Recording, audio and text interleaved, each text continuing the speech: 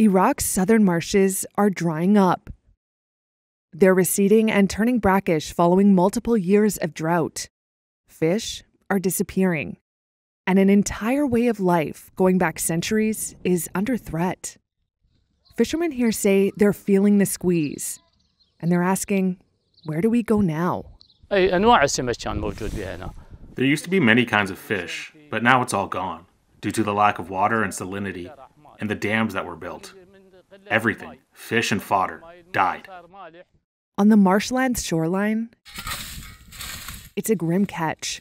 These tiny dead fish can only be used as animal feed. Fisherman Ali Hakim says his water buffaloes are already dying of hunger.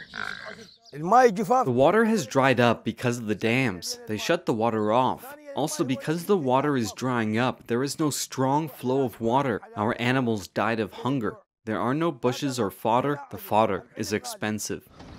It used to be different. Some believe this area inspired the Garden of Eden. Residents were self-sufficient, filling their nets with fish and tending to large herds of water buffalo. But officials and locals point to a perfect storm driving the changes here. Upstream damming of rivers by Turkey and Iran, mismanagement of water resources, pollution, and man-made climate change that has led to less rain. Nasser Samari is an environmental activist. We can't protect the marshes, we can't open rivers, and don't have the authority to do so. The state has to pay attention to the reality, and I think the state only sees the marshes on maps. No one came and inspected the beaches, rivers, and villages to check their status and see how important they are.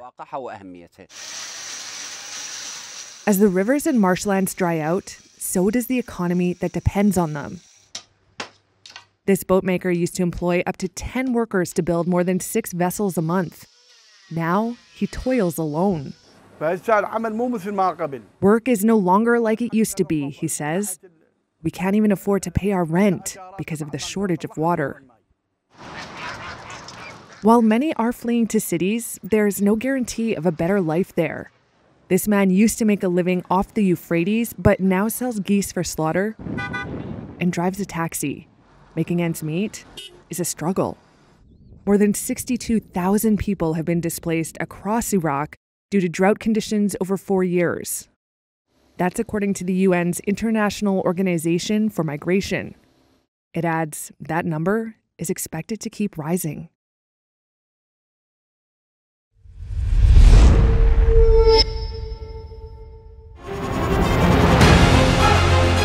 Email exchanges from inside the BBC, they talk about the risk of violating Indian laws. It's easier to rake up the freedom of speech debate, but does it give anyone a free pass to knowingly violate the law? America supports India because it needs India's support in return. And India is working with the US because it suits India's interests. This is how geopolitics works. Last night, he diffused a crisis with his defense minister. But today, Netanyahu was confronted with a new problem. His cabinet seems to have rebelled against him. The UK is looking at the Indian subcontinent to fill its coffers. That India seems to be negotiating from a position of power, like a partner and not a former colony.